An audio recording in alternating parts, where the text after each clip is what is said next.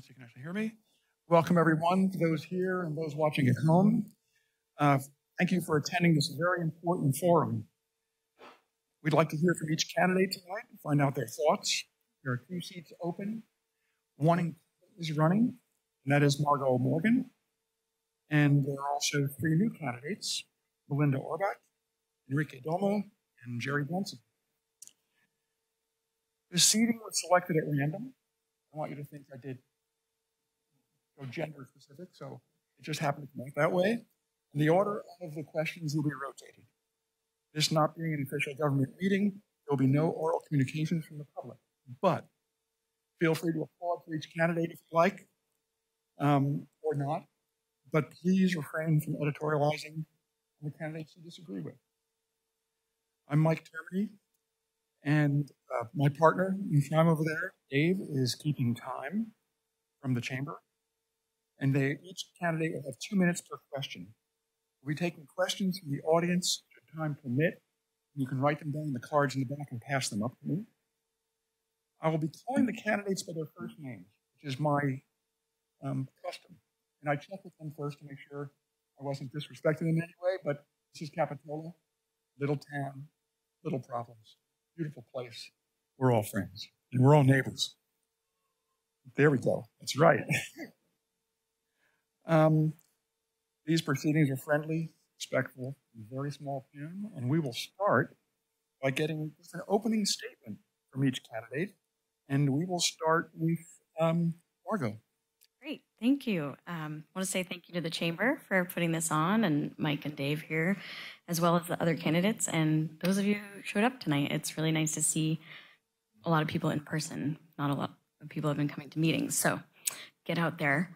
Just a little bit of background. I've been a 19-year resident of Capitola, and I've worked in the village just as long as well. Homeowner since 2011, which I still can't believe. Proud owner of and beautiful raised pit bulls that I have. I'm a small business owner. I've done my personal training certificate, and I also have my degree out of San Jose State University.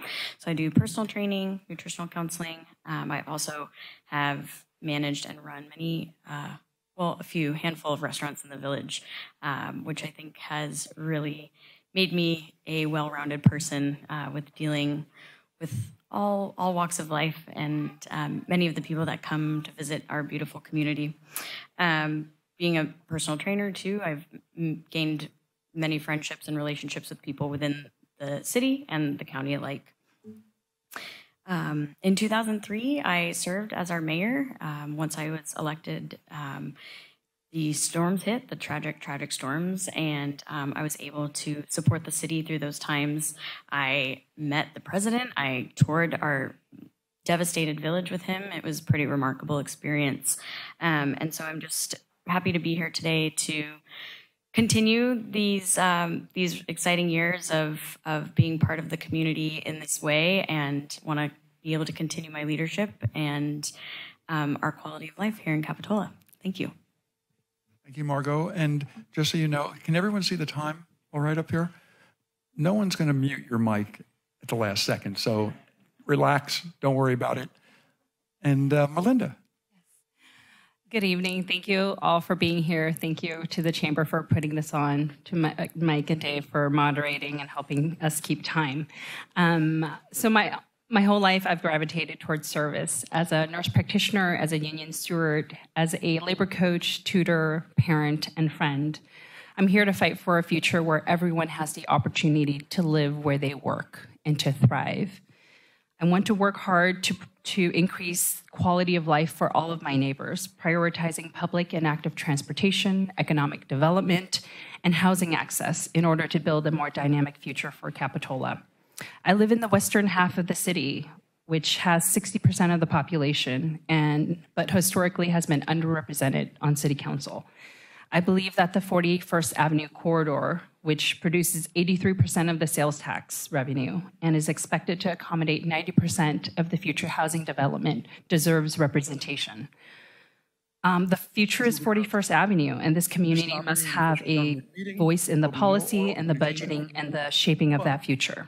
I strongly believe in a representative democracy where different lived experiences are valued and heard. Please refrain from I editorializing. believe that positive social change happens when we create policies that are inclusive and represent the needs of a diverse My group of partner people. in crime over there, As a Dave, working is mom of 3 speaking kids, I know how hard it is to raise kids here. I want to ensure that families' voices can be heard, that all voices can be heard, and that we break the barriers to active civic engagement for working parents and other marginalized I will be groups. calling the candidates We are for the best, first most resilient when we come together. first to make sure Take my neighbor, for example. He's a single dad raising 2 kids in Capitola, 2 teenage kids. He's an educator and works in a private school in Seaside. And when I knocked on his door on a Sunday, he was on his way to his second job, which is to be the janitor for the city. I think many of the residents on the west side of town also has a similar experience. They are working multiple jobs and going paycheck to paycheck.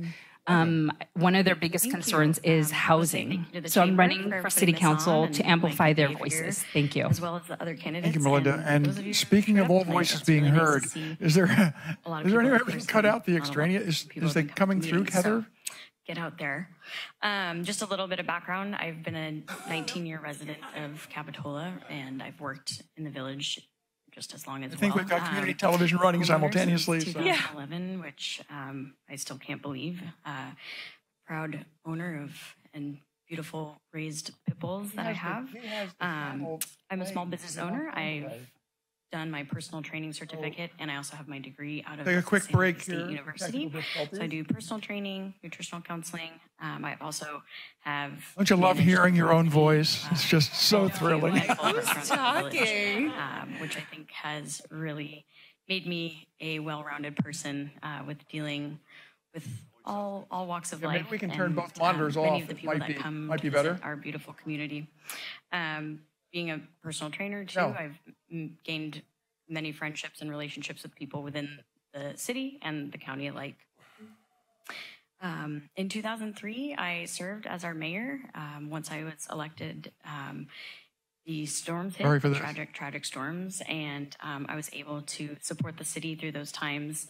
I met the president. I toured our devastated village with him. It was a pretty remarkable experience. And so I'm just happy to be here today to continue these exciting years of being part of the community in this way, and want to be able to continue my leadership and our quality of life here in Capitola. Thank you. Thank you, Margot. And just so you know, can everyone see the time all right up here? No one's going to mute your mic at the last second, so relax. Don't worry about it. And Melinda. Good evening. Thank you all for being here. Thank you to the Chamber for putting this on, to Mike and Dave for moderating. Hey. Let's see if the microphone still works. Test. We'll have microphones? Yeah, we do. Hello? Yes. What now? All Works. right, here we go. Okay. Jerry, you're up. Well, thanks for fixing the technical difficulties, and thank you to the Chamber for putting on this event, and Mike and Dave for coming out here tonight. First of all, I'd like to thank the community for coming out. It's great to see everybody show up. My family and I have lived in Capitola, the sweet little town which is only 2 miles across, for the last 14 years. I have 4 daughters, and I have 5 grandchildren. I have experience from being a union president, labor negotiator. I also worked in a school district for 19 years where I was ultimately responsible for maintenance, operation, transportation, facilities, and also building bond construction projects where we built schools and community centers collectively together with a joint venture with some cities. At that same time, I was also a reserve deputy sheriff where I volunteered in Santa Clara County. I have started a small business, and I own a small business that specializes in project management and also general contracting work. I'm a planning commissioner. I've been on the planning commissioner, and I've been vice chair for last year. I also am a board member of the Chamber, the Safety Foundation, and I also sat on as a board member for the Mid-County Senior Center. I was chair of the Capitola Wharf Enhancement Project, where our community came together. We raised $425,000 for the wharf. This last year, I was honored, and I received an award for Person of the Year. And I also was recognized from the Volunteer Center of Santa Cruz County as Volunteer of the Year for them at the same time. I've been endorsed by all the local unions here that represent the city employees, our Police Officers Association, our BIA, which is the board of the Small Business Association down in the village. I also been endorsed by our 2 county supervisors that oversee Capitola, 10 previous mayors, my fellow planning commissioners, and many other local business and community members. And I look forward to having a fruitful discussion and answering your questions that you guys have tonight. So thank you. Thank you, Jerry. Enrique. Good evening. Good evening, everyone, including my fellow Capitolians at home. Thank you all for being here today. My name is Enrique Domo Jr., and I am running for a seat on Capitola City Council. I have lived in this beautiful community for almost 15 years in January. And during that time, I have seen firsthand both the challenges we face and the potential we have. I am passionate about creating a community that works for everyone, whether it's ensuring safe streets, strengthening our youth after school programs, or fostering economic opportunities. I believe in the power of local government to make meaningful change, and I am committed to listening to your concerns and collaborating with others and finding practical solutions. I'm running because I know we can build a more vibrant, inclusive, and thriving community, and I am excited to be part of that effort. Thank you, and I look forward to discussing how we can move our city forward together. Thank you again. Thank you, Enrique. On to our first question. This is an easy one. You should only take 1 minute. Tell us how you stand on the rail trail. I'm glad you got the irony of that. Can you envision collaborating with the County of Santa Cruz and the RTC for the use of our historic Capitola trestle for safe pedestrian and bicycle passage until such a time that the trestle may be needed for rail transportation? And we'll start with Enrique. Looking through my notes. I know that's a very high topic, one of the topics in Capitola. I've walked the trestle. I walk it quite often. I do believe the trestle is unsafe to walk right now. I would hate to see an injury or even worse, a fatality on the trestle. It's a push between the 2 people that are trying to, or the governments that are trying to push for the rail, push for the trail. I would suggest that we come up with a temporary solution. Temporary solution would be making the trestle safe for everybody to walk on, not just the youth, but the elderly. I wouldn't suggest picking up the tracks or pulling out the tracks, but maybe we can lay down a platform temporarily so it's be more accessible to people with bikes, build some kind of a trail on each side. That would be my suggestion. But right now, I do think that the trestle is unsafe. And I hope that we do not have some kind of a tragedy there. And I think that we need to do something temporarily to prevent that. Thank you. Thank you, Enrique. Jerry. Yeah, thank you. So the trestle is something I think we should talk about is that is owned by the RTC. And so the RTC has the right of what the trestle will be used for. I think the question's worded, could there be collaboration? And I think collaboration takes a sign of leadership from many different entities, being City Council, the county supervisors, and the RTC to see if that would be as an option. I think a lot of these questions will get resolved here in the beginning next year, 25, when right now a study is being done for what it's going to cost for the rail and trail process. And I think once that's obtained and we see what the exact costs are, I think that's going to bring all the members of the community and stakeholders to the table to address, is that a feasible option? Is it going to be rail trail? And is there going to be enough funding, and how that funding is going to come into play to see the full fruition? We know that there was Measure L that was passed, and so that has some conflicting information about path of travel. And so I think there's with bikes and stuff. Then we have Measure D that says it's going to be rail trail. And so there's a lot of these conflicting things, but I think it's going to really come down to the bottom line of when we look at the budget that comes in on what the cost is going to be to put that together. Right now, just the trail portion that is being run right now through the county in the a couple of segments, segment 7 and 8, is running at about $25 million a mile. And so that is going to be an astounding number that is going to, I think, again, force the community to come together and make a final decision on how that looks. And I'm quite sure that would then open up options with the potential of looking at how the trestle was going to be used in the final when it comes down to the community having to pay for the rail and trail and how that looks. So thank you. Thank you, and I appreciate the eye contact from all of you, but the cameras are out there. So, Melinda. Hi, yes. So starting us with a controversial topic already.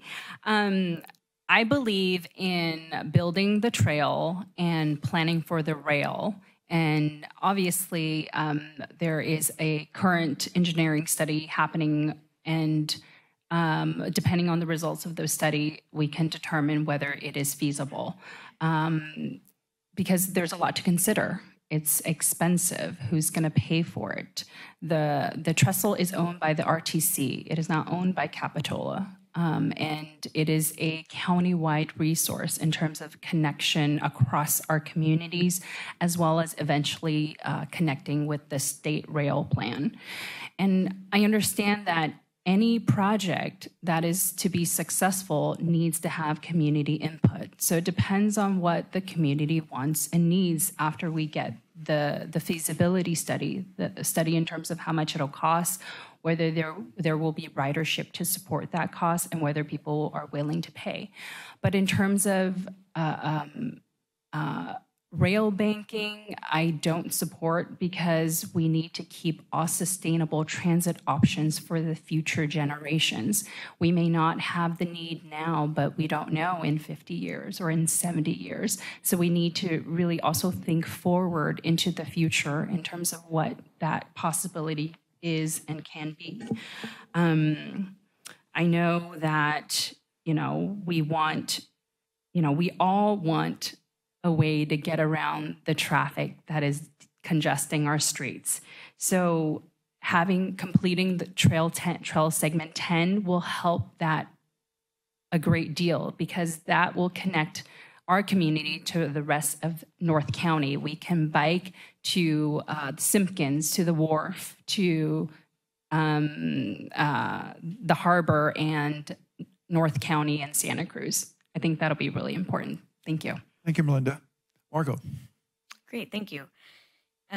Yes, definitely. I am a huge proponent of all types of transportation, and I want to be able to utilize what Capitola has right now, which would be to start using a trail, and then potentially, if there is a plan or the option for more moving forward, then that's all about timing. It'll be about funding as well, to see how far the RTC is willing to take rebuilding the trestle and making it more usable. But in the meantime, yes, we definitely need to work with them. We need to, trust in them that they will help to make decisions that will enhance our community and be mindful of our tiny city, which, even though we're so tiny, we're in 2 separate segments of this trail. So there's a lot on either side of the city that I think will have to be looked at while these segments are being built, and how we're going to move forward with being a part of those 2 sections.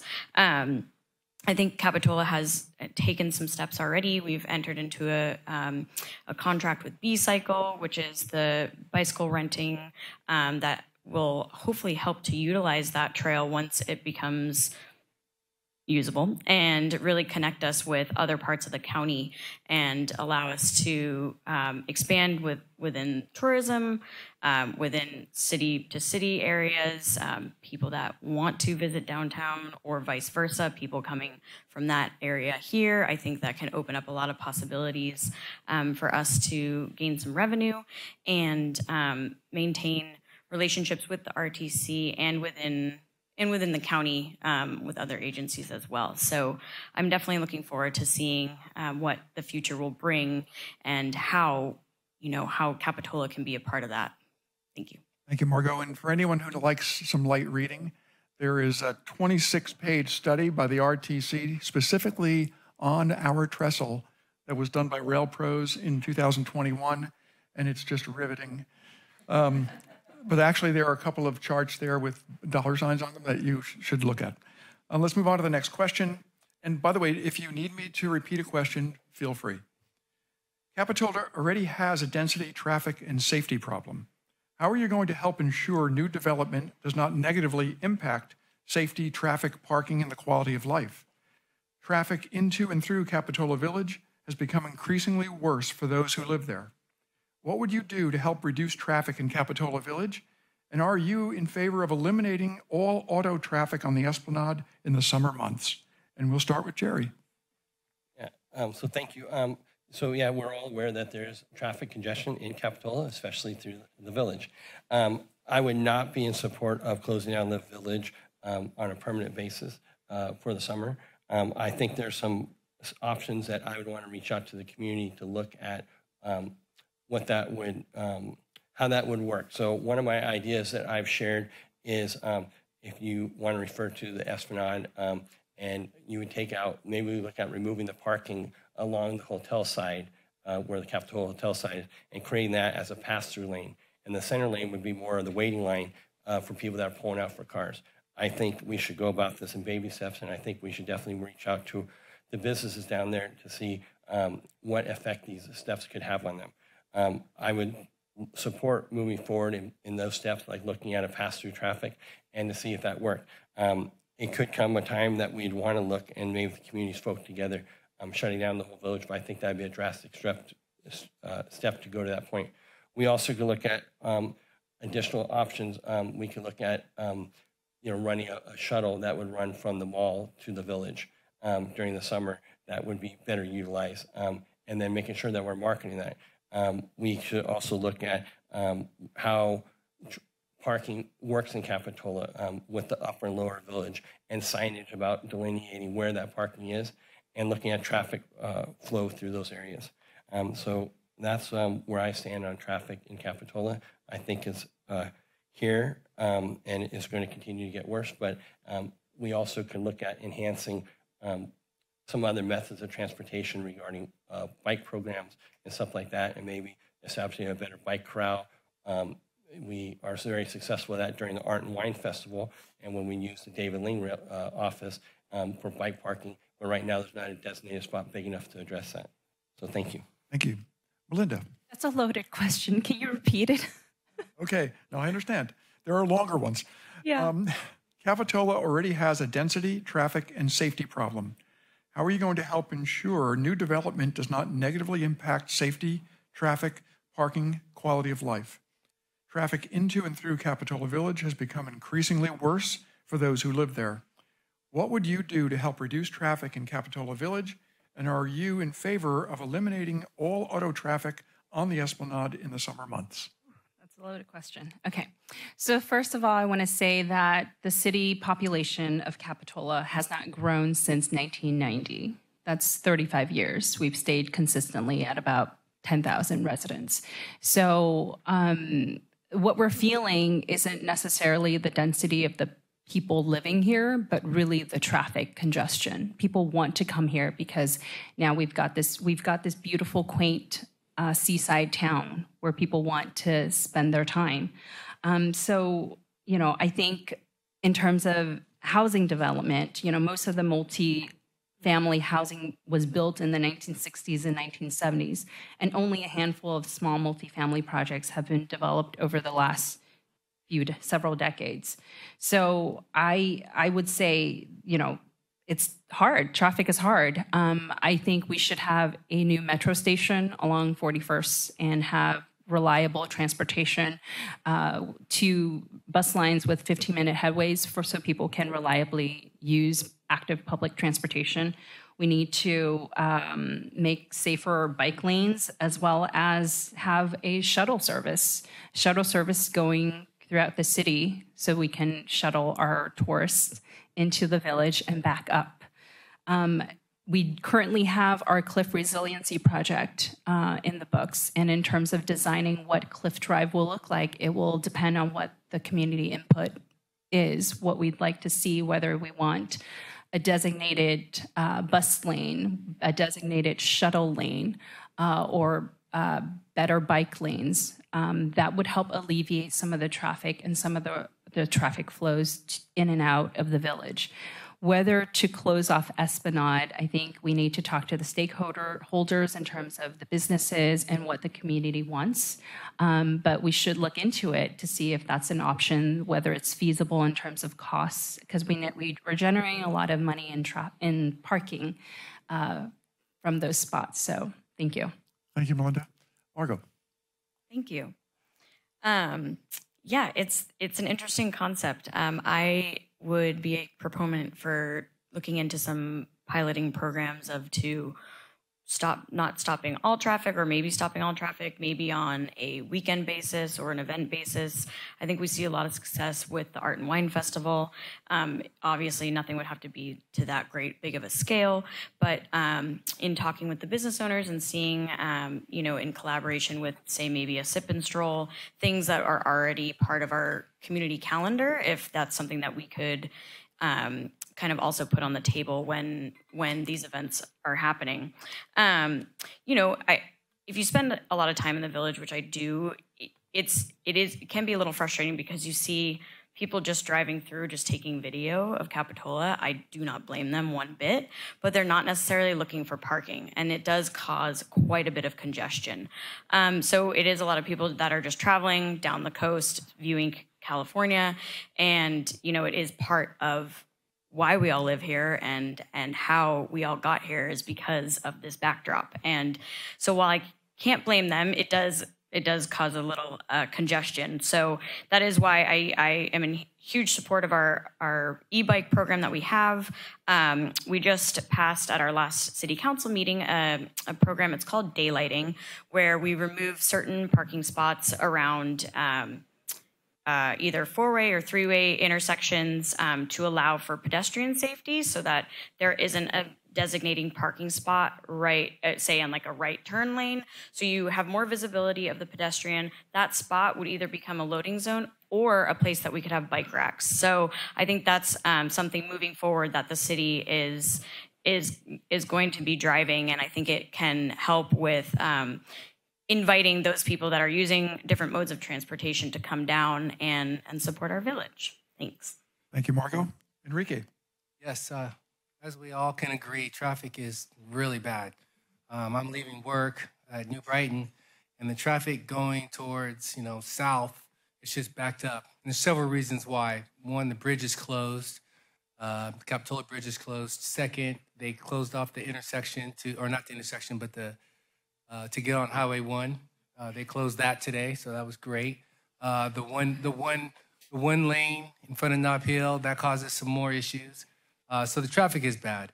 What I want to say no on closing the village, because me living outside of the village, when it's hard to get down there when they close it. It's like, oh man, they closed the village. That means I have to, figure out where I'm going to go, where I'm going to park. And I'm not the only person in Capitola, so I understand how other people feel. But closing down the village would also, I believe, take away from some of the businesses that are down there, because they're not going to be able to drive by, and they may say it's just too packed, or they'll just not drive by because they're not going to be able to see what's down there. At least they have the opportunity to see what the village is down there. I would definitely invest in safer sidewalks, crosswalks, and bike lanes to ensure that non-vehicle commuters are protected from traffic, making streets safer for everyone. I would ensure that new developments have sufficient on-site parking for both residents and visitors, and avoid burdening nearby neighborhoods with overflow parking issues. And with everything, I would engage with the community first before any decision would be made. Thank you. Thank you, Enrique. Okay. How can we provide additional housing to meet the needs of our community and state requirements for our approved housing element, while at the same time maintaining the character and charm of our community? If a 5-story apartment building fits all the requirements of our zoning and building codes, how would you feel about just having this built in Capitola? And how does the Planning Commission serve the city, and is it relevant? What steps will you take to ensure that new development in our neighborhoods preserve the character of the community and doesn't negatively impact the quality of life for all of our residents? And we'll start with Melinda. Another packed question. So the sixth cycle housing element has already been adopted. And now it's our job to implement the programs and the policies over the next 8 years. I think the first step to providing more workforce housing is to re-implement the city's inclusionary housing ordinance for rental units. This has been excluded in the housing element, and this is being done in other cities. If we're truly serious about building the homes that we need for our workforce, we will need to build those homes. And 90% of those projected housing that's been proposed is going to be on the 41st Avenue corridor. And, you know, the mall site is one of the main sites we've been talking about for a long time, but it's not the silver bullet to our housing issues. We really need to reimagine all of 41st corridor and start putting some mixed-use development with commercial on the bottom and housing on top. And we can't talk about housing without transportation. So we really need to think about a new metro station with reliable public transportation, as well as prioritizing the completion of segment 10 of our trail so that we can connect our communities to other amenities and services and schools. What was the other part of the question? The planning commission's part and the role they play, and whether in view of state regulations it remains relevant in our community. Planning Commission obviously is important in terms of variances and other planning things that are not with objective standards, right? I mean, my time is up already, but in terms of there are ways to streamline development, and I would love for you to check out my website in terms of ideas on how we can streamline development. Thank you. Margaret, before you go, Joe, you're the closest. Would you take a look at the thermostat? I think the AC went off automatically, and I'm seeing people fading in the audience. I'm one of them, so maybe you can do some magic. And Heather's, we have our technology expert here, so she may be able to help. Margot, you're on. Great, thank you. Yeah, so I think it was a staggering event, us passing this housing element for quite a lot of units, over 1,300 to be exact. So, well, what it helps us do is it did actually help us promote ADUs, which I think are a really nice way to provide more housing on a smaller scale, so that it doesn't feel like there is a big 5-story apartment complex being built right next door. It's probably going to house somebody's family member or somebody close to them. And by going through this housing element, we've made the ADU process quite a bit easier. There's a lot less permitting, and it probably won't even have to come all the way to council or planning. The process has become quite easier, so I think that will become more attractive to people. In a lot of our permitting processes, there are height requirements and things like that we rely heavily on our planning commission to make sure that we're adhering to those and making sure that any new development is going to reflect well on the city and aesthetically and size-wise and things like that. So it can be daunting when you see all of these rezoning areas and things like that, but I think in the long run it's going to help us maintain sort of our control in Capitola as much as we can, because these are state mandated things that we have to do. So it allows us to have control over those specs. If we didn't do this, any developer, it's like a sort of like a loophole or tool that any developer could use without rezoning, without doing this housing element. They can just come in with no zoning, no specs, no nothing, and build whatever they want. So by adopting this, it's really going to help, I think, protect Capitola as best as we can. Thank you. Enrique. Yes, I would not want the Planning Commission to leave. I think they do a good job, so I want to state that. I also, I just want to go and say that the biggest empty space that we have right now is the mall. I think that we need to figure out how we can start there. We need to call them back up and set up a meeting. You're right. It may not be that easy, but maybe a breath of fresh air can change some people's mind down there. Just going by my notes, I'd also work to ensure that new developments would complement the existing community and enhance rather than diminish the quality of life, safety, and traffic conditions. I would suggest design standards that require new developments to complement the existing architectural style, scale, and character of the neighborhood. What I would oppose, I've had a lot of community members come up to me and say they would like to propose tear down a triplex and build something that's bigger. I hope that in the planning, you're going to think about traffic, parking, where the residents going to park, where the visitors going to park, and communicate with and listen to the people who live in that area as well too. Thank you. Thank you. Jerry. Thank you. So as a planning commissioner, we've been very involved in the housing element. So it's been identified by the state that we are supposed to plan for 1,336 units.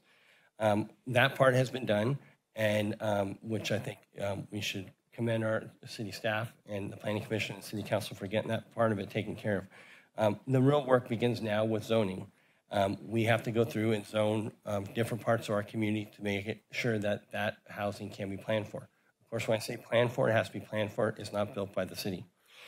When that happens, there's a process that goes through with the rezoning, and our communities notice, and you might get this little green postcard, or you might get this little green paper posted in front of your house.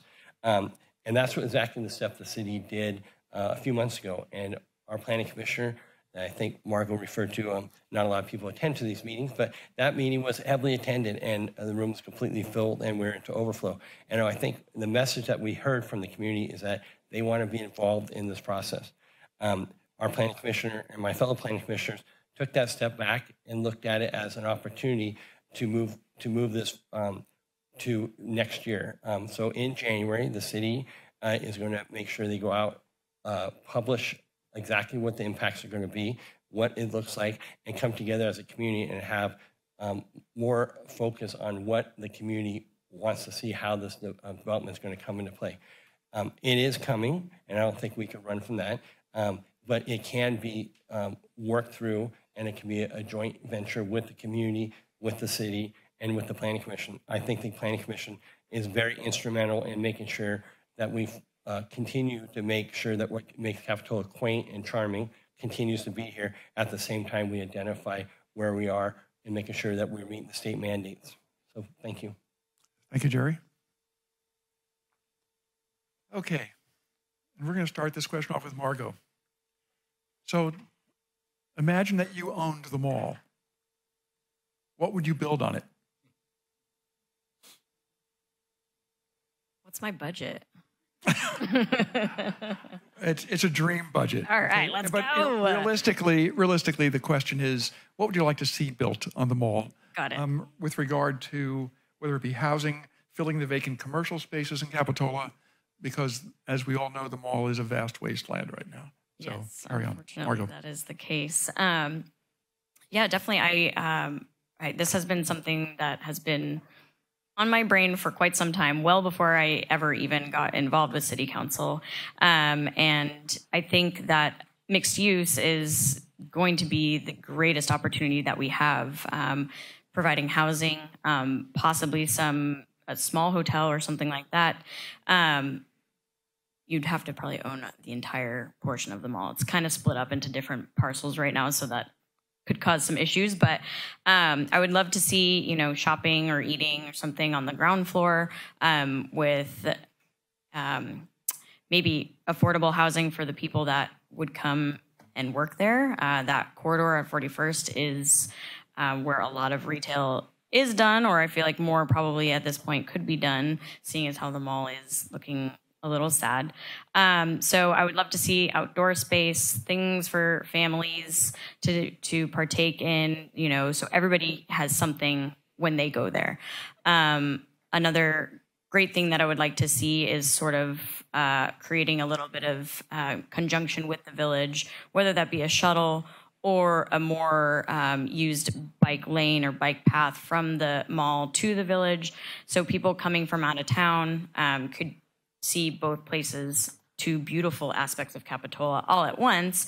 You know, it is the only mall for this county pretty much. So people from Santa Cruz, Watsonville, Scotts Valley would be able to utilize a space like that and then also hit the village or something like that. So I would definitely like to see a vast majority of things. I think that would be the most well-rounded solution for Capitola. Thanks. Thank you. Enrique, So your question is, what would you like to see built in the mall, and how would you go about, I guess, enticing businesses to come and fill all the commercial spaces we have right now? now if it was me, first thing I'd want to do is have a sports recreation center for our youth in there. It would include like batting cages, indoor soccer, a restaurant so you can sit down with your family while you're waiting for your next game. That's what I would, because I've traveled I'm going to Vegas for my son's baseball game, and just the flight, the hotels, the fees. Well, I think that we can have something similar to that here. I know that we go to Watsonville, they have an indoor soccer field there. We go to Twin Lakes in San Jose for baseball. I think that we can definitely have something here if I got to do what I want to do. And of course, I would definitely add some restaurants. I like Margot's idea of, you know, I wouldn't want to take anything away from the village, but since she works in the village, I will sit there and agree with that. It would be nice to have a different kind of a restaurant in Capitola where they have several TVs. It's wide open. You can sit there and watch. If you're into sports, you can watch any game you want. You know, chicken wings or whatever it is you want to order.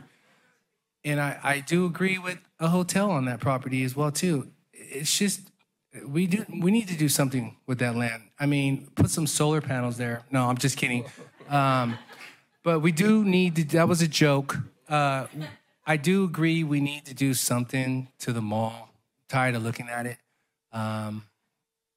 Even across the street, over in the mall, they have actually better shops than they do have in the mall. With, you know, so that would be my dream. Indoor soccer fields, batting cages, volleyball nets, anything that our community can use. Thank you. Maybe the Capitola Warriors? Okay. That went out on community television. I'm sorry, Santa Cruz, but Jerry, what do you have? Capitola, that would be a great idea. Just saying. Sorry, no problem. Yeah, so I think, you know, first thing is about my ideas, and I look at a vision of what could the Capitola Mall be. I see it as an open door place for vendors and stores to be. I see some new anchor stores going there that would attract everybody around the county to come there. It's going to have a large piece of housing in there, and we focus on, you know, 15-minute cities they refer to it as, and so you live where you work, and so service workers have a place to live, also a place for workforce housing. Obviously, there's already a metro hub there that would be enhanced, and that would be more used by our community, especially, and we're talking about strictly development at the mall, so used by that. It'd be great to have a vision of a hotel there because TOT tax is one of the biggest incomes for the city, so we can envision that. Right now, the occupancy rate in hotels in Capitola are high. They're in the high 80s, into low 90s sometimes. And then a recreational place for Enrique here. The family focus, I envision, you know, if there's pickleball there or some courts like that, that would attract people to be there well into the evenings and have like a league. But again, I think there's one thing to be important. You know, there is no I in team, so it's not what I want. I think it's what the community wants. I would request that the city has like a summit meeting, and we need to include staff members, city council members, planning commissioners. We should bring all local 3 chambers that are involved in the community here. the BIA and our county supervisors come together and how we can, as a community and the county, come together and look at this mall as a central hub for everything. And so that's how I envision it. And I just want to remind everybody, as we all crack jokes and we refer to the mall, there are 60 businesses in the mall right now that provide a place for artists and local vendors to sell. And so we should keep a focus on them. We should go out and support them because they do bring tax measure, but it's also amazing to think that there are 60 stores there at the same time, which resembles about the same size as the village. So please go out and support them. Thank you, Jerry. Melinda. Thank you. I think in order for our city to be resilient, we have to be proactive. We have to be proactive about economic development, especially in the 41st Avenue corridor. We also have to be fiscally sustainable. And if I had my way with the Capitola Mall site, I would love to see a first-class hotel with a conference center. Many professionals travel all over for conferences, and why not make Capitola a place to come to? People want to come already. How do we make it so that we have the infrastructure to support the tourism that's already currently happening? So having a conference center with the hotel, I mean, the mall site has already been approved for 75 feet. So I can see a rooftop bar. I can see a rooftop garden with Monterey Bay views. Obviously, a new metro station to couple with that development.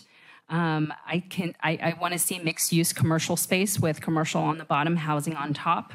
I want to see more outdoor space for the communities to gather. I would love to see the Museum of Discovery as part of that new space with an outdoor portion so kids and families can be in that space and really enjoy it. And, you know, I really want it to be a vibrant place for business, a vibrant place for our community where there is shopping and restaurants. You know, I think in terms of financial sustainability, hotel makes sense because of the TOT taxes that it brings to the city. Obviously, that, you know, space is an issue, so competing with housing is going to be a challenge, but hopefully we can move forward and figure that out. Okay, again, the next one is long and involved, so if I need to repeat it, I will. We'll start with Enrique on this one. A successful city council member typically spends 20 to 30 hours per week in their position and on other boards. Council members are required to sit on several local and county committees and commissions such as the Metro, the RTC, Zone 5 Stormwater Abatement, Sanitation, Criminal Justice, and city committees like Art and Cultural, Public Safety Foundation, Finance Advisory, just to name a few. Which hold special interest to you and which will you request to be on? And I realize that when it comes to Margot, it'll be more, which ones are you on? But that's fine. Enrique, you're on. Real quick, how many hours did you say a week? It can be, I heard 200. it can be up to 20 hours to 30 hours a week, depending on who's meeting where and when and what. And, you know, then there's budget week, and that's a whole narrow story. Well, currently I serve on the Capitola Chief Advisory Committee, Capitola Historical Museum Board, Campus Kids Connection CKC Board, and I'm currently the union president for our classified staff at the Soquel Union School District. And as you know, I do work at New Brighton Middle School. I work there from about 7 a.m. to about 7 o'clock some days, depending on what kind of athletics we have going on in the evening time.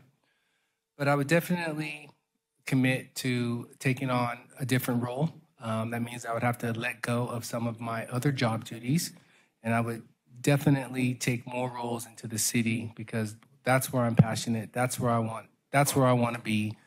And I believe, did I answer your question? Any particular committees that I might have mentioned that you may be aware of that council members sit on? County commissions? No?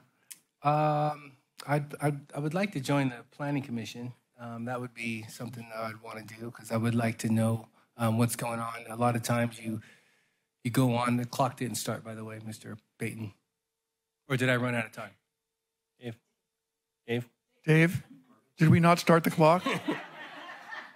And how much did Enrique pay you for that? You know, he noted he was on the museum board. We go back, you know. Oh, okay.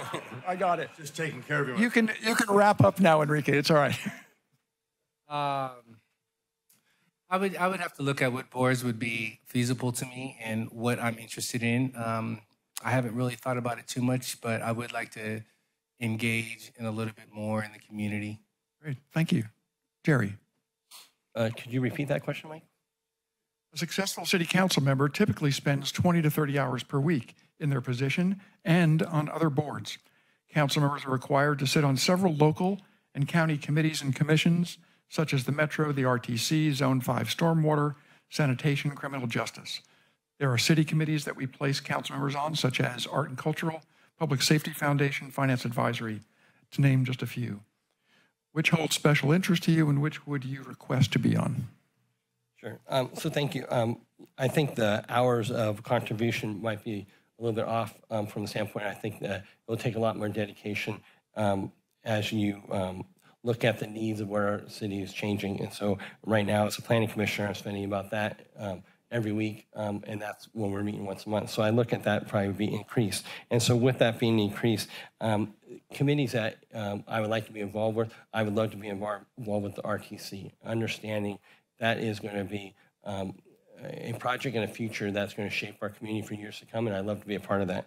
I would like to sit on the sanitation department to understand what the impact of this development that's coming into our community and that's being mandated by the state. We need to make sure our infrastructure is in play with that, and I think with my background, that would be of an asset to that. I also would like to be involved in the art and cultural as a representative. The volunteering work that I've done has, I've had a connection and a bond to providing some of these services and advisement, and I would like to be still a key part of that.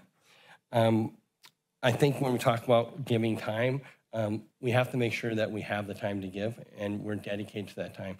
I'm working full-time. I have a full-time job. I work 40 to 50 hours a week at the present time, and then I try to match, with that with my planning commission obligations, with also volunteering. So I would, I know what it takes to give to be a successful council member, and I know I would have the dedication and the ability to provide that and make sure I represent our community correctly on these couple of different organizations and committees. So thank you.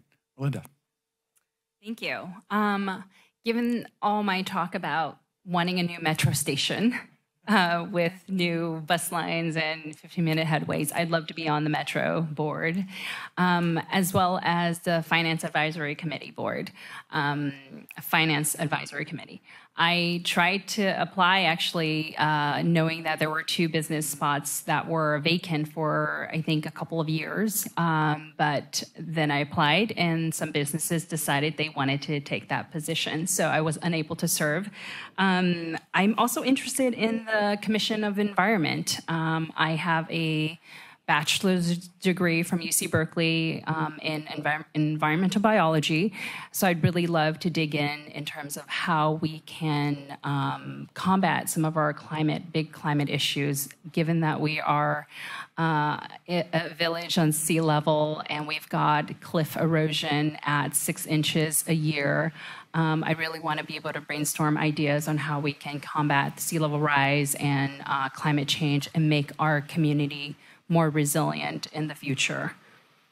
In terms of commitment, I currently work as a nurse practitioner, and I've got 3 kids, and it's tough. Running this campaign has been really tough. We've been spending many hours late night doing campaign work. I made my website for the very first time and spent many hours on it. This has been a test in terms of what me and my family, with Matt and the kids, have been able to do and accomplish.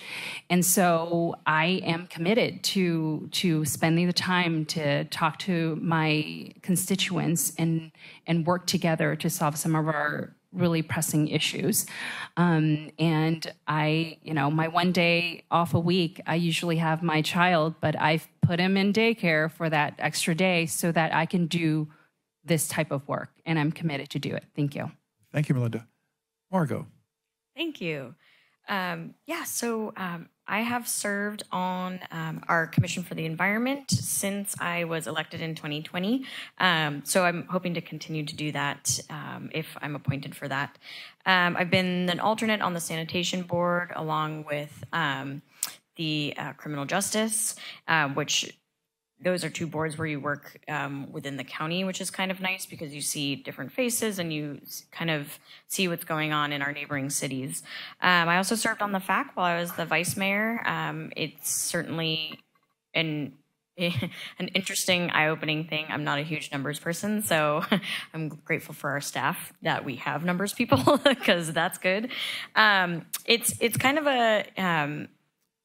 of been awesome to be able to see different sides of the city within these different groups, and shout out to all those volunteers that sit on those commissions currently and will so and have.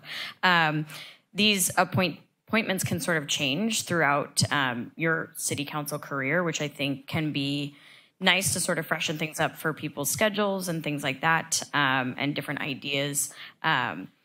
Arts and cultural does sound really fun to me. I do appreciate a lot of the events that they put on within the city, and just being a part of those, I think, would be fulfilling as well. And it is a time commitment. You know, it's you don't really know until you're in it. And the last 4 years have definitely taught me a lot about time management and doing what you can do. There's only so much one human can do, and so give yourself grace, but to show up when you need to show up. And I think that that's just really important for anything in life, not just this, but thank you.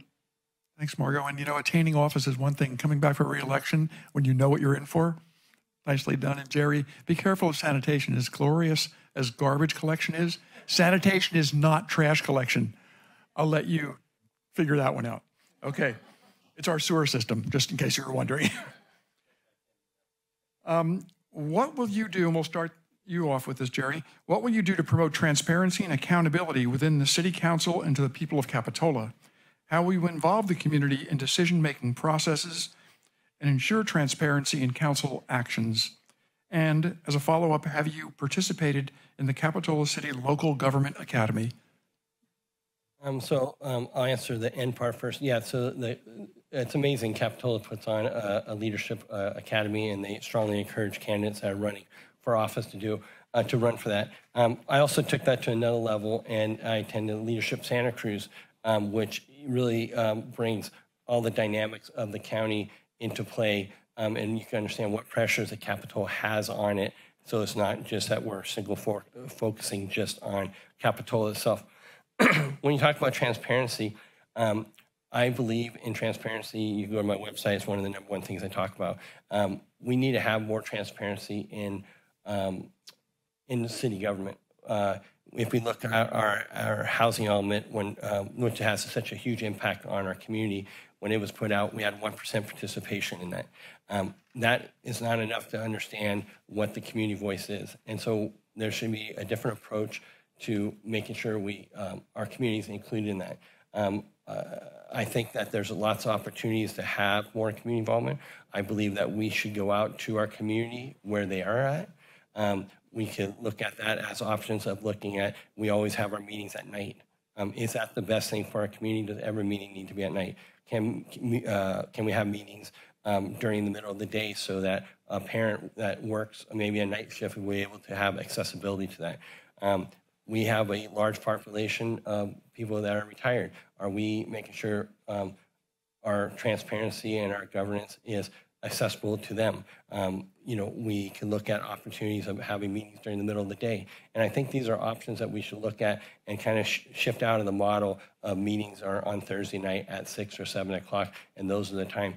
It's very hard to come down here as a community member and stand right there at that podium and speak to the dais or about an issue. And especially if it's not even on the agenda and you can't be talked about, and then there's no follow-up to that. So going out to our community is extremely important. And there's one last thing I would like to challenge if I got on city council is making our city council more accessible. And when I talked about that, we'd be holding community hours, and so that a city council member would be accessible I'd say 3 to 4 hours a week on a rotationary basis. And so informally, they can be meeting, go out to the community. They can meet at Jade Street. They can meet at Gales. They can meet here, and the community can come out and meet with them one-on-one so they're more accessible, and rotate that around so our city council members can hear more from the people. Thank you. Linda. Question again? Oh, sure. What will you do to promote transparency and accountability within the City Council to the people of Capitola? How will you involve the community in decision-making processes and ensure transparency in City Council actions? And have you participated in the Capitola City Local Government Academy? Okay. In terms of more community engagement, I think that's really, really critical. We have to hear the voices of all of the residents all across town in order to really have a full picture of what the needs are.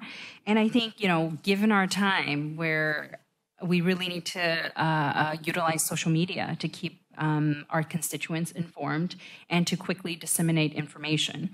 I would advocate, as a working parent, for a kids' night at the same time as city council meetings, so working parents and families can participate. We have a community room right there, and many of our residents work multiple jobs, so daytime meetings may be difficult. Evening meetings are also difficult, but if we have it in conjunction with a kids' night, then perhaps we can get more young families and parents to be more involved and be to break down some of those barriers to active civic engagement. I'd encourage the city to utilize more virtual meetings and do the outreach necessary for more increased participation. That includes, the strategic planning efforts that's underway right now. We've got another month to collect data, including the Cliff Drive Resiliency Project. We need more community input, as well as re-envisioning the plan for the 41st Avenue corridor. I think we need, in order for any project to be successful, we need community input and buy-in. So I think all of those things are important. In terms of transparency, obviously I'll follow the Brown Act and any other sunshine laws related to transparency.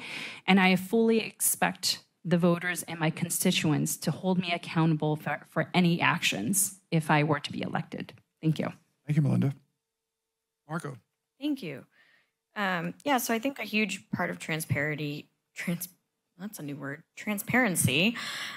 is, really being a part of your community, being vocal, being a small business supporter, being out in the village, at the mall, things like that, and talking to business owners, constituents, community members, tourists, things like that.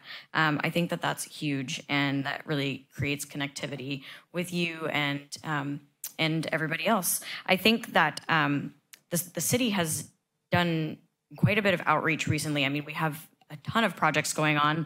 We had the wharf going on. We just had the wharf reopening, and we had our little city booth with outreach about, our strategic plan and what people in the community want to see moving forward. And I think that that's huge. It involved our staff, our city council as well.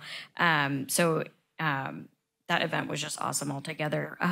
And as the mayor, I actually changed our meeting times to start at 6 because as those meetings get on and on and on, when they start at 7, nothing good happens after like 9 p.m. So I really wanted those to start earlier. If people are able to make earlier starts, I'm super interested in seeing what that would look like for the community. So the outreach on that would be huge as well. Sort of do those survey monkey polls about what hours of the day are going to work for you. So I think transparency is important. I've supported that this entire time being on council, abided by the Brown Act and things like that. But speaking on the meetings, I encourage people to come to them. It can be very daunting to come stand at a podium with a microphone in your face when you're not used to doing that. But keeping a little bit of not necessarily dialogue, but open communication with the council on things, whether it's just an announcement that you're having a yard sale this weekend or whatever it is, show your face so we know your face. And I think that's just a good way to keep a nice balance of community within the city. Thanks. Thank you. Enrique. Transparency, yes. I believe that if you want transparency, you have to go out and find it. And what I mean by that is you have to meet people that are walking down the street. You have to go door to door. You have to go to the parks, go to the wharf opening. That's how you get to know what's going on. When they come to the council meetings, get back to them, because I know a lot of times we can't respond. So they say, like Margot said, they would speak, but then, are their voices really being heard? I'm a social media. I like to be on social media. That's where I get a lot of my information. And I don't think just posting information on social media is the best way to go. I believe that actually developing an ad and sending that ad out, where it may cost a couple cents for every time the ad gets viewed, but I think that that's a good way to communicate with our community. Also, our agendas, they need to be available. I know some people say, oh, it's easy, just click on it. I'm talking about some people like to walk down here, open up the door, and be able to read the agenda on a piece of paper, and they don't want to go online. And I know that's already being done, and I would continue to do that as well. And the time change, I think the time change is a great idea. I think it should also go with how daylight savings, like you said, after 9 o'clock, nothing goes bad or nothing goes well. Well, if we change it according to how the time change, I think that would be alleviate, or it would actually encourage more people to come if there is daylight. Once it gets dark, people don't really like to leave the house, so I would encourage changing the time on daylight savings. Thank you. Thank you, Enrique. We'll start with Melinda on this one. What is your opinion of the city's fiscal position? How would you ensure the city's budget is managed effectively and responsibly?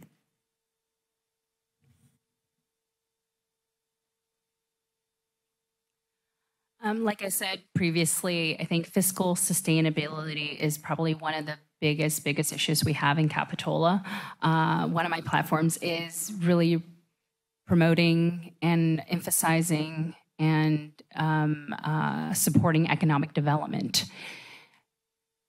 I think it's, how should I say this? The city should not have to pass a tax measure every 10 years or every 8 years to pay our staff. I think we need to be more aggressive with our economic development proposals and really fill the empty corridors that we see, the empty spaces that we see all along 41st and in the village. So we really need to focus on our local businesses as well as how we should strategically bring in more businesses. I think that is how we will have the funds to provide the services and the needs that this community requires. A quarter of our population is over 65 years old, and that means we need more services in the future in terms of healthcare, in terms of accessibility, ADA requirements, and just ways to get them around. We need to support infrastructure to support that aging population, as well as, think about how we can increase more working people in the city. For a city to be sustainable and viable and healthy, we need more kids as well as more working folks who will bring money to the city. And I think promoting and emphasizing and prioritizing economic development is how we will reach fiscal sustainability. Thank you. Thank you, Melinda. Margot. Thank you. Yes, we look at sales taxes and nobody really wants higher taxes, but I'll go out right now and just say yes on Measure Y.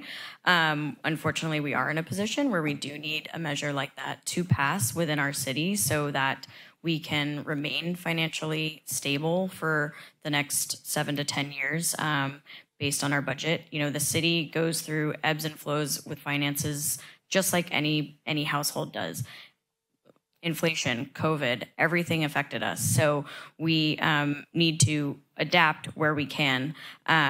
I think that economic growth is huge. I think that's why we're intent on looking at places like the mall for development and housing development.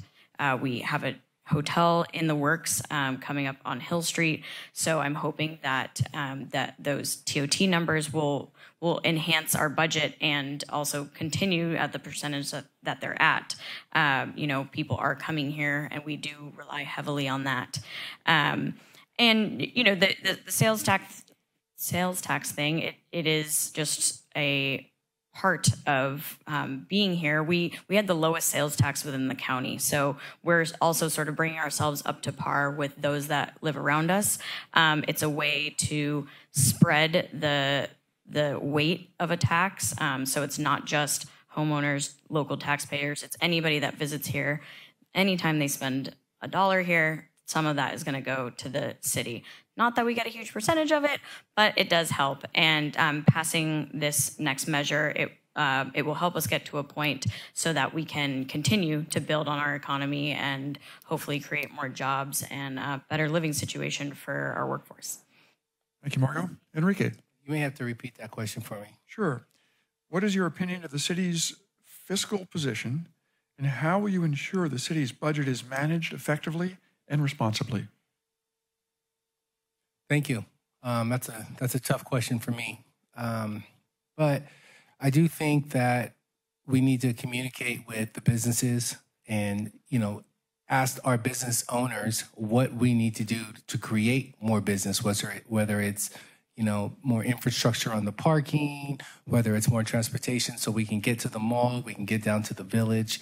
I think a good way is we actually could communicate with the nearby colleges, Cabrillo College and UC Santa Cruz, and maybe we can open up an off-site here where we can have some training for some of our youth that can help our businesses grow, or we can figure out what we need. Is it more technology training that we need in the community? Is it more health training?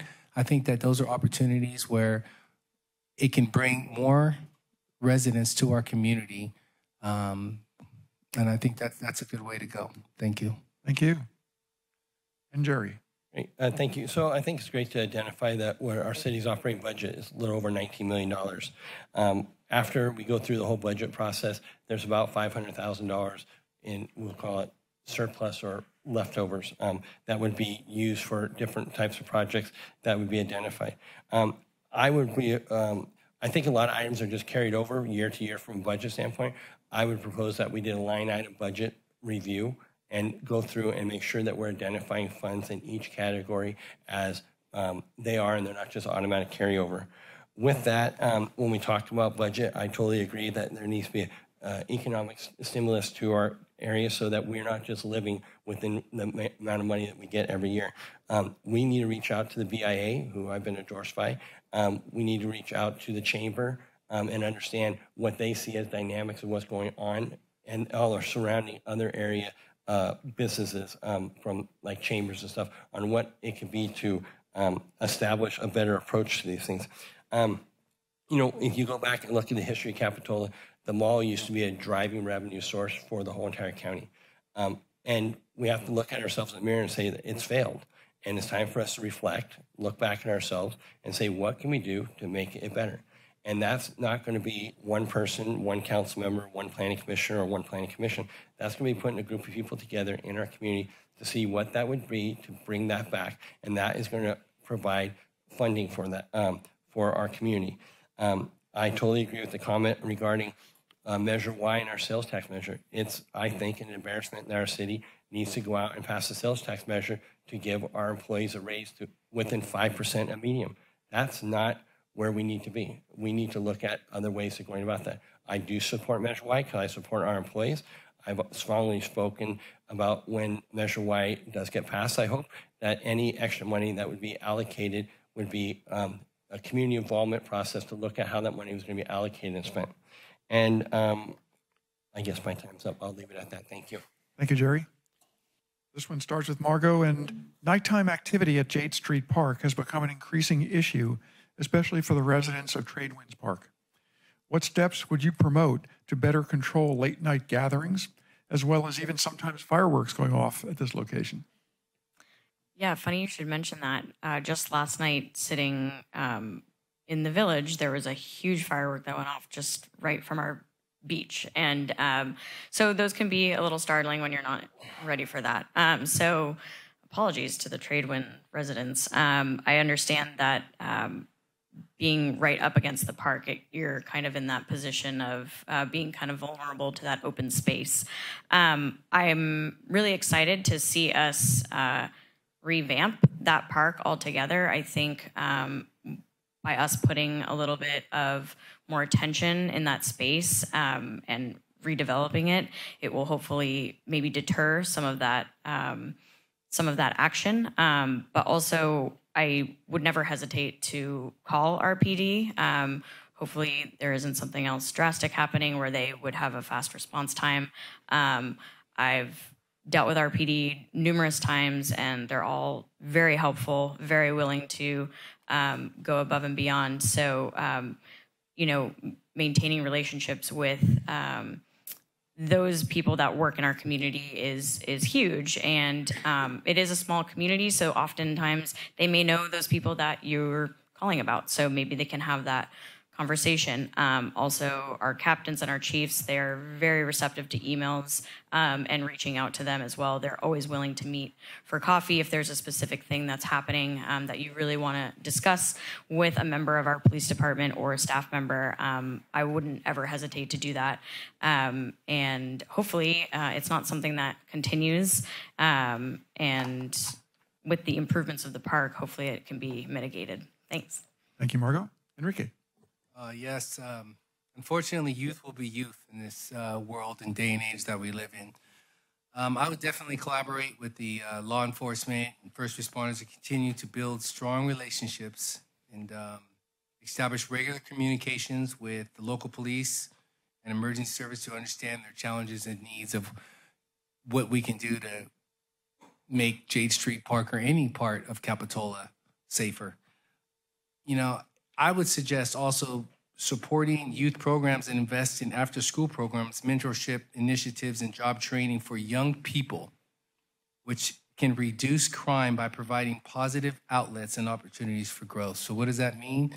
Let's give them something to do so they're not finding mischiefs at, 10 o'clock at night, 9 o'clock at night. Maybe they can go to the elderly and help them, clean their windows or take out their garbage for them, walk their pets for them.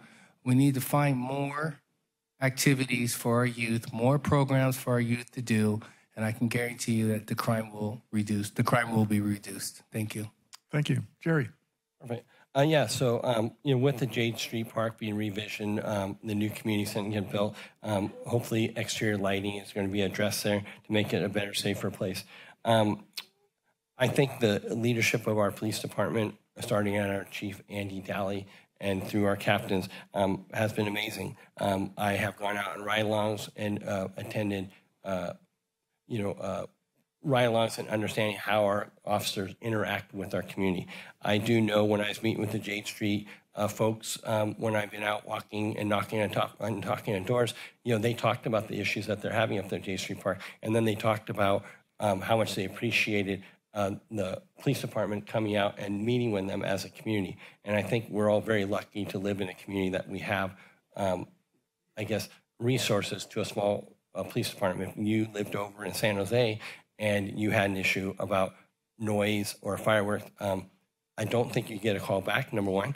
And number two is they might tell you to go online and send in an email. So we're very blessed to have that. I totally agree with the part with Enrique said about having a place for our youth to be engaged and have more activities. The more activities they have, the more involvement they'll have. And also if there was an outreach between the youth and the Jade Street community together, that those kids might understand, if it is youth, it could be an adult, right? But if it is a youth ordinance issue, that maybe those kids understand what the impact is on their neighbors that are right next door. And so I think a lot of that comes back to youth education and stuff.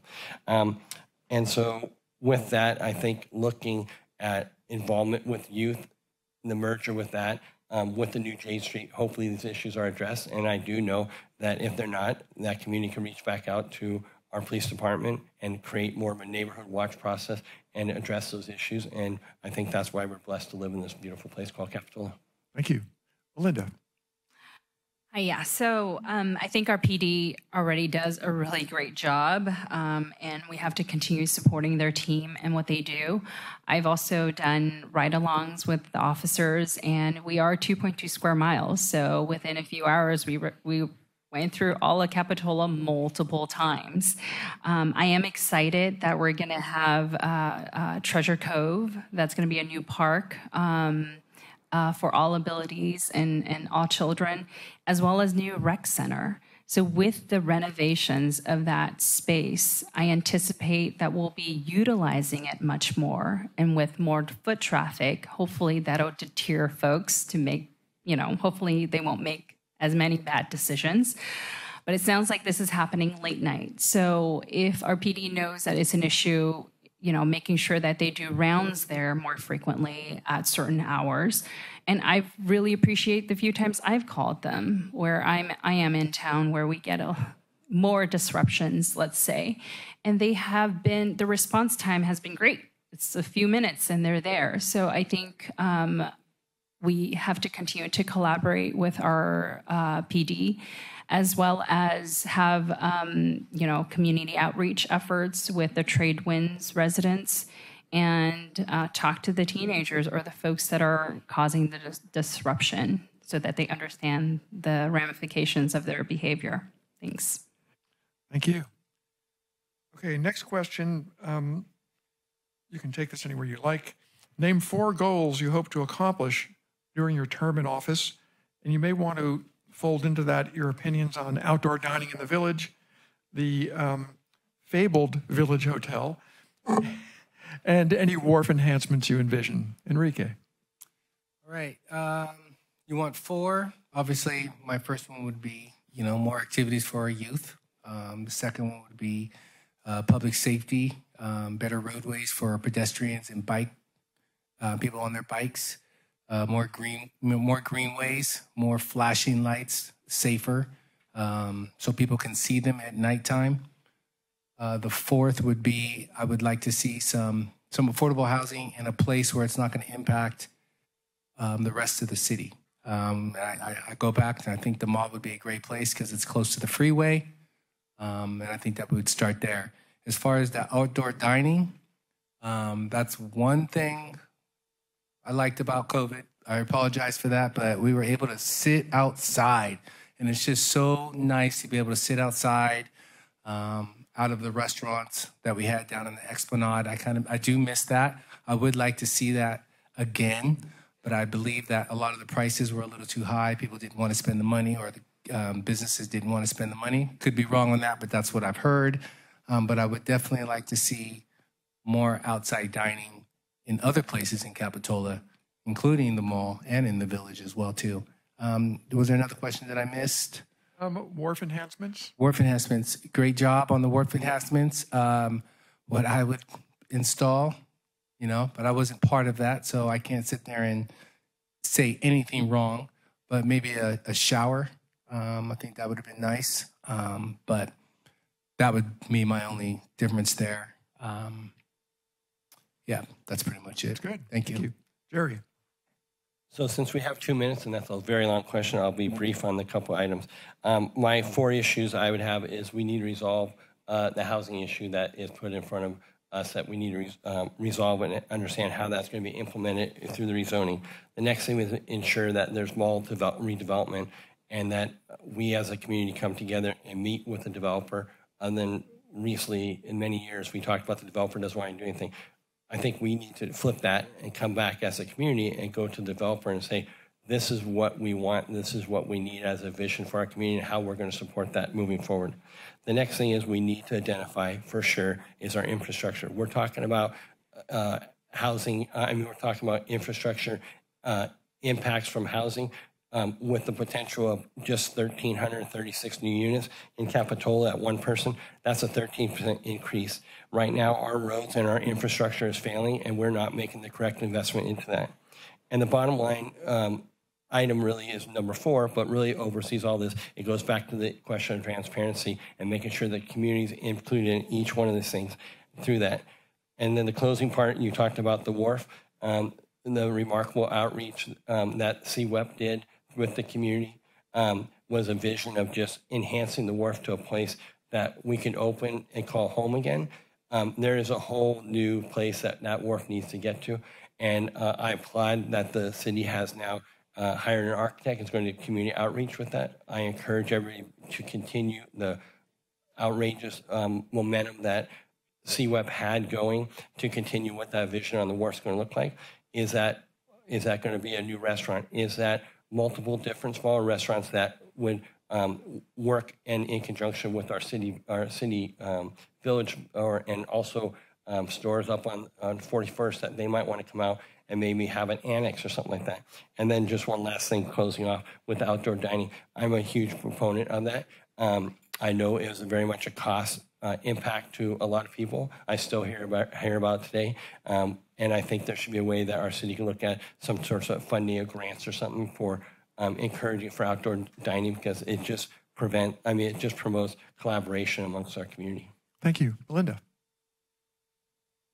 Yeah, so my priority would be, one of my priorities would be economic development, because I really think fiscal sustainability and having a vibrant and thriving business community in Capitola is essential. We need to restore the economic vitality of our commercial corridors, and that way we can bring in more sales tax revenue to pay our amazing city employees what they deserve, and also to provide residents with the services they want and need. Secondly, workforce housing is important. We need to provide more housing for all income levels, so our local workforce has an opportunity to live where they work. That will allow them to truly be a part of the community, and be able to contribute as a community member. I want to see streamlining of single-family development approvals to allow for local homeowners to accommodate growing families and to build their dream homes. I want to see more active and public transportation infrastructure by having a new metro station near the Capitola Mall site with residential units above. And I want to see finishing the rail trail segment 10 to provide a safe and convenient connection between Capitola and the surrounding communities, and to other amenities.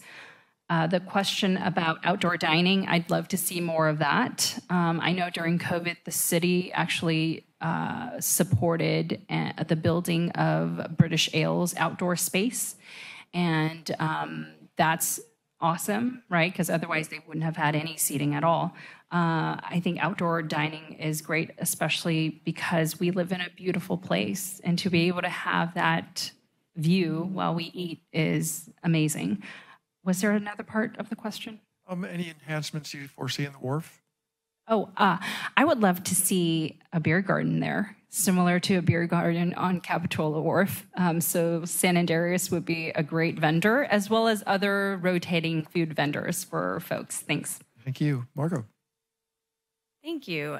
So yeah, top priorities, I think it kind of is another part of the question, but just what the long-term plan of the wharf looks like, what the community wants to see, what other collaborations we could have with small businesses that are here or that want to grow as they enter our city.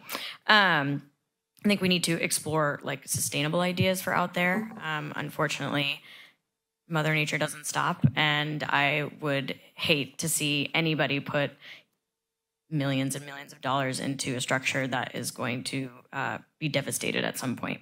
The Cliff Drive resiliency is huge for me. I want to make sure we can create a plan that is going to uphold that thoroughfare into our city. I walk it or run it daily. I know a lot of other people do. I see some of the same faces every morning or afternoon, and I would really hate to lose that part of our city. So I want to make sure that we do whatever we can to protect it.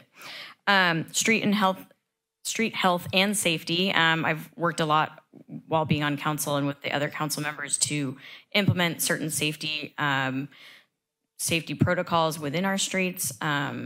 you're welcome for the blinking crosswalk over Stockton Bridge. That's my crosswalk. So yeah, I want to continue to be able to do things like that for our community. The Rispin Park, the rebuild, the enhancements there, I think along with the Jade Street Park, I think it will make things safer for the area of Clare Street and provide a little bit of congruency with the library. I think that'll be a really nice area once that's complete. Outdoor dining all the way. Let's go. The city, I think we need to figure out a better program to make it more equitable for the restaurants within the city limits. I think it does create a more enticing way for people to spend their dollars here, along with create more jobs, because if you've got another section open in that restaurant, you need another server, another bartender, another busser. Let's keep that going. Thanks. And here we are at our last question. Please describe how your day-to-day life and community involvement has prepared you to be a council member. And my apologies in advance to Margot on this one. Give us your opinion of the changes on Bay Avenue, just off the freeway. Okay. No, we're letting you cook on this one. Jerry, you start. I guess, can you just repeat that, Mike, one more time? We talked about volunteering, and then we went straight to Bay Hill. Well, just at the end, just give a 5-second opinion of the changes that took place. Well-intended, misguided, get it out of here, all those things. Perfect. Yeah, those two are very, very much connected. One thing about volunteering, I believe that volunteering is what makes Capitola such a special place. I think you need to make the investment into Capitola yourself as a community member. Volunteering is, I think, the crux of what Capitola is about. When my family moved here 14 years ago, first thing I did was walk over to the chamber. It was located around the corner, and I walked in. I met with Carrie Arnone, and I joined the chamber. And her question was, "What's my business?" And I said, "That's not the purpose of why I'm here. I'm here to support our local businesses and help move forward." And so that was my start of being a volunteer in Capitola. I then moved on to the the Capitola Safety Foundation, which is instrumental in providing additional support and funding for the police department, training for chaplains and stuff like that. It also provides some funding source for junior guard at the same time. I did a lot of work working with the Mid-County Senior Center after the storm, and they had some needs to have additional board members. I sat on a board member for them for 6 months. When I saw a need in Capitola after the storm, I started a group called RAC, Random Acts of Capitola Kindness, and we go out and we reach out to the community and we provide services to them as needed. We go out and help seniors. We rebuild fences. We just finished a project down here in the village. We rebuilt the trestle that fell down about 1.5 years ago. We rebuilt the fence up on Depot Hill that the city didn't have the abilities to rebuild in a timeless fashion for the community. So volunteering is the crux of getting you, I think, involved in the community, knowing who your neighbor is and what Capitola is all about, and then taking that up, and I call it volunteering on the planning commission, even though it's an appointed position. I think we just got a raise. I think we make $115 a meeting. So I look at that as called volunteering because you put your time in, and it's really not a thing about cost. And going back to the Bay Hill intersection, real quick, I applaud the city in trying to take an attempt at making a change. A lot of times I think local government and government, is talked about, they never try anything. I applaud that they tried to do something. I applaud that they tried to take on the most cost-effective measure to put something in play there. But I think it would have to be looked at strongly and maybe altered in some way because of the resistance and the way it's working right now. It doesn't seem the community members I've talked to that is working the best, and I think it could be augmented and changed some way to make it better. Thank you. Melinda. Can you repeat the question again? Please describe how your day-to-day life and volunteer activities and involvement in the community has prepared you to be a council member, and your thoughts on Bay Avenue. So the last 8 years, I've been really busy. I have 3 kids, so it's pregnancy and giving birth and nursing and working at the same time. But I have volunteered when I could. During the COVID pandemic, when the world was shutting down, I stepped up and volunteered to work at the respiratory clinic at the Palo Alto Medical Foundation clinics. I was in sometimes 100-degree tents with full PPE. Sometimes when it's raining hard, we're still out there seeing patients who are sick during a really scary and uncertain time in the community. As well, during that time, we decided to unionize as a group of advanced practice clinicians, and we are the first group of APCs in the Sutter footprint to ever unionize. So it's a big deal. I volunteered to be a captain and is now a union steward. We worked 6 years really, really hard to finally get the contract that we got a year and a half ago. So I am able to mobilize my peers and really rally them towards a common goal. To fight for fair pay and good benefits and improved working conditions. I'm also able to identify gaps in need and bridge those connections. During COVID, I also spearheaded a pilot program at the Aptos clinic at PAMF, where I worked at the time, to really take a proactive panel management approach to diabetes. So we know that patients with diabetes are at the highest risk for COVID complications and death. And so I used our EPIC tools, our electronic health record tools, to identify a list of patients and proactively outreach to those patients to get them in, to escalate their therapy, to give them education, and to give them the medication and the services and the attention that they need to really get their diabetes under control.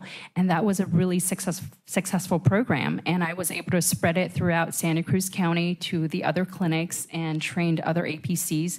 So that is my initiative that I took personally to do that. And I think I have a knack in identifying gaps in need and really collaborate with folks and bring people together.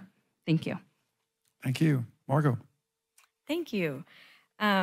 Yeah, so I guess some big parts of volunteering that I've done, actually part of a silver lining that did come out of COVID was I ended up with a little bit more free time. I was not working as much, but I held a ton of donation-only workouts via Zoom. I'm just envisioning all those little squares. And I would take these donations and I would either buy a gift card at a local restaurant and then raffle it off on my Instagram page to somebody that attended the workout. I would put those funds back into the community, whether it was donations to Second Harvest Food Bank or societal things like that. I also, in some of my free time, did my own village trash cleanup, wearing a mask in the heat. But I would talk to a lot of people while I was down there. And we as a city, we could no longer pay for our Hope services that typically help us with the cleanup down there. So I would talk to a lot of people, see a lot of people. And so that was always like a feel-good moment. I've done beach cleanups and things like that. My profession, I've been in food service for longer than I'd like to admit. You come across all types of situations, all types of people, and it really just keeps you on your toes, but lets you really appreciate the humans that are out there. I won't take up a ton of time on the Nob Hill intersection. It was a quick build that was unanimously voted on by our council. We have in the past done little incremental changes at that intersection because there has been a history of either near fatalities. There's the senior center right there. This is a major area of foot traffic, car traffic, e-bike traffic, kids going to school, all kinds of things. And this was our answer to the community. It was the fastest thing that we could do. It was the most cost-effective thing that we could do. And it's something that we're able to collect data by having out there. It's user error compounded by user error, I would say. So everybody treated that intersection as either a raceway or a way to get somewhere quicker, and now they're trying to kind of cut through that at the Nob Hill parking lot as well. And I just ask for the community's patience at this time. While we still collect data, it may show that we need to go a different direction, and that's totally fine, but that's why we've done this. And after that data is collected, It could be a roundabout. It could be a stoplight. It could be nothing. We don't know. So community outreach is going to have to go back out. I've heard a mixed bag of reviews about it. Some parents feel very grateful for what we've done because they do feel like it is safer for them and their children to get to and from school on their bikes. But I've heard the opposite as well. So here's to waiting and seeing. Thanks. Thank you. Well said. Enrique. Thank you. I'll just start with the Bay Avenue. Yeah, I don't like it. Hopefully we can get that cleaned up sooner than later. People come to me and act like I'm the one who decided that to happen. And I'm like, I'm not the one who decided that. You need to call the city hall or complain with them. But Call Margot. But what I do say is why they did it, and it was for the fatality, and they needed to do something. Unfortunately, with the bridge being closed and Highway 1, the entrance there being closed, yeah, it's not a good. It's not, and me as a bus driver for the district, I'm legally cutting through, Garden Deli up to the Wade so I can kind of cut to the traffic, but I still stay in the lanes and I don't do anything illegal. Yes, there was one more question. My volunteer work, goodness gracious, I do get paid, but I feel like working at the school is a volunteer service.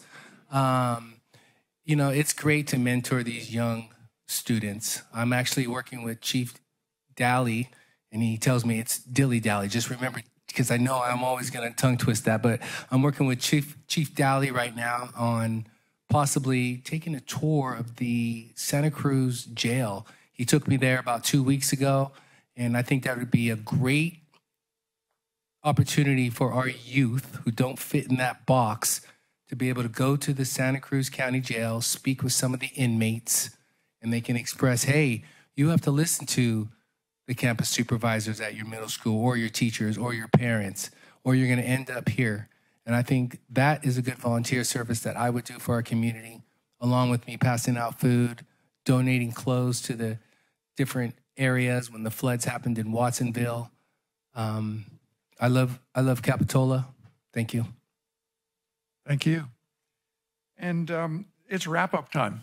You have 2 minutes to tell us everything else you haven't told us yet. And Margot, you're starting. Or sorry, Melinda, you're starting.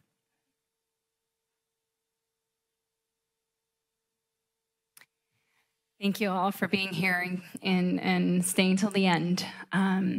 So I want to say, I'm here today because of the generosity of bravery of so many people, of my parents who raised me, of my friends and family who love and support me, and for all in our community who have fought for and continue to fight for human dignity, inclusivity, justice, opportunity, and equity. I grew up in Oakland, a child of refugees from the Vietnam War, in 3 bedrooms with 4 siblings as my parents worked to pursue their American dream. I know firsthand what housing instability is like, what hard work and perseverance looks like, and what hard-won prosperity looks like. As a career nurse practitioner, I can tell you that our community is only as healthy as the individuals who reside there. Patients must be cared for holistically because their challenges as well as their solutions are tied into their family, their culture, their socioeconomic status, and their housing status. This is how I look at public policy. Our community is changing from our demographics to the way we live our lives. And our government must reflect this new reality and have a vision for the future built on progress. We must approach policy holistically through a diverse economic lens, through a health equity lens, to consider all the positions, challenges, and impacts as we work to bring our community into its future. I know my heart and my compassion are my strengths. I can listen empathetically to my patients and my constituents. I make deep connections with the people in my life and help my patients through their health and life challenges by meeting them where they are. I'm always open to have tough conversations as we work together with honesty and optimism to solve some of our toughest problems in this community. I think things that are worth doing are hard, and we need leaders who can listen and help bring about change in a way that's meaningful to the community. I want to be a part of a community that values and celebrates diversity, invests in educating our youth, protects and cares for our elders. I believe that by fostering a sense of community, promoting economic growth, and prioritizing the well-being of our residents, we can build a more dynamic city that thrives for generations to come. I hope you will vote for me for Capitola City Council. Thank you. Thank you, Melinda. Margot. Thank you. And once again, thank you everybody for coming out tonight. It shows that you care, and that feels good for us. And thank you, Mike and the Chamber and Dave. I think that moving forward, something that I hold dear to myself is that we need consistent leadership here in the city. I think the city and the community deserves that. So in my last 4 years on council, we've done a lot of things like approve 2 affordable housing units. We've finished the wharf project, many other projects like the jetty and the flume that have to do with our beaches that are so important to us here. I want to continue to see through projects that we've started. You know, you think 4 years sounds like a long time, but when you're sitting there doing all of these things all at once and you realize how long federal money takes, city money takes, you're like, wow, okay, so we've been talking about this since 2020, but we're just starting the groundbreaking now. So there's a lot of things like RISPN, the final plans for the wharf that I really am looking forward to being a part of. I'm currently endorsed by the entire council that I sit with now. I've been honored to serve with each person that's been on there, and I hope that I can continue to do so.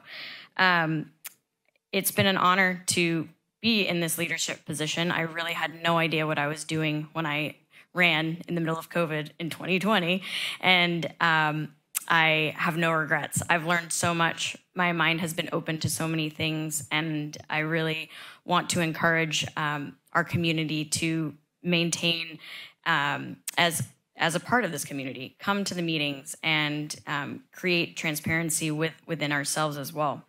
I want to commit to economic development and thoughtful policies that are going to work for everybody. We want to ensure that this community is welcoming to everybody.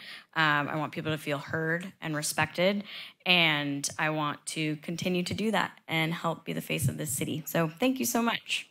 Thank you, Margot. Enrique. All right. Thank you to everyone for being here tonight and for the thoughtful discussions we have had. This election is about making real progress for our community. I'm committed to youth programs and invest in our after-school programs, mentorships, and job training for young people, along with more affordable housing options and enhancing public safety. I believe the power of working together to achieve these goals. With your support, we can create a future where every voice is heard and every neighborhood thrives. I, Enrique Domo Jr., ask for your vote, not just for me, but for the betterment of our beloved city, Capitola. Thank you. Thank you, Enrique. Jerry. So again, I'd like to thank the Chamber, Mike and Dave, for your time tonight. And I want to give a heartfelt thanks to the other candidates that's running. I know it's a challenge and it takes a lot of time away from our families. And it's a hard thing to go through, and I appreciate your guys' dedication in trying to take this step forward. I want to take my strength as a community leader. I want to take those strengths and also be a voice for the community. Many of my questions, I reflected back about our community having a voice and being a part of where the city's going to go. I think we're at a Y in the road of where we're going to go, and I think having the community voice is very important. I have a 5-step plan about having community first, and so it'll be posted on my website, and I just wanted to go over briefly what those 5 things are going to be that I would propose. One thing I talked about earlier about community accessibility to our city council on having some sort of office hours or accessibility hours. Participatory budgeting and having the community involved in the budgeting process and more transparency to that process. A better way to have a transparency hub on our website that talks about the projects. What's going on at the RISPN, when is it going to be completed, when is Jade Street Park out to bid, when it's going to come in, what's the goals and timelines, and I think that's important to have that. I also want to make sure that we have community listening sessions, that we go out to the schools when parents are dropping off their kids and that we are accessible to that. We go to our community to where the senior center is, or we go to where the senior housing is, and we're more accessible to them. And also I want to make sure that as a community, we challenge ourselves to work closer with the city to have better feedback on community surveys. I see that there is, our city is trying, and I see that our community needs to make sure they support those things. So over the many years of living here in Capitola, I've proven I have a dedication to serve this community. I have proven that I will dedicate the time to being a city council member. And I've also think I've proven through my actions that I love this community a ton. So if you have any more additional information that you need about me, you can always go to my website, which is jerryforcapitola.com. And I'd be honored to have your vote. And thank you from the bottom of my heart. And I would love to serve you as your next city council candidate. Thank you, Jerry. I want to thank everyone in the audience for being active participants in democracy. Look at what you're doing. Wow, you came out. And I'm going to say that, Dave, thanks for your help over there. I just see the top of your head all the time, but I know you're there. We are truly fortunate to have competent, passionate candidates in a small town like this, to have the kind of quality that we've seen here tonight in these four individuals is truly moving. And it also helps me never to consider to run again. Thank you very much, okay? But well done, candidates. Give them a round of applause, please. And as you all do, I love Capitola, and thank you, and good night, Capitola.